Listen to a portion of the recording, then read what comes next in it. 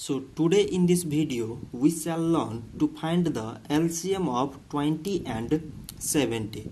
So to find LCM, first of all we have to choose the lowest number that can exactly divide 20 and 70. So the number is 2. So 2 times 10 mean 20. 2 times 35 mean it is 70.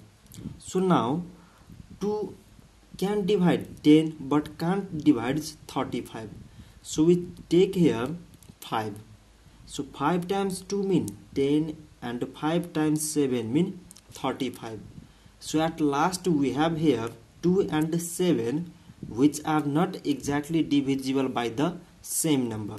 So its LCM is equal to, from this part it is 2 times 5 and from this part it is 2 times 7. So 2 times 5 mean it is 10, 10 times 2 mean 20, 20 times 7 mean it is 140. So 140 is the LCM of 20 and 70. So this much for today and thanks for watching.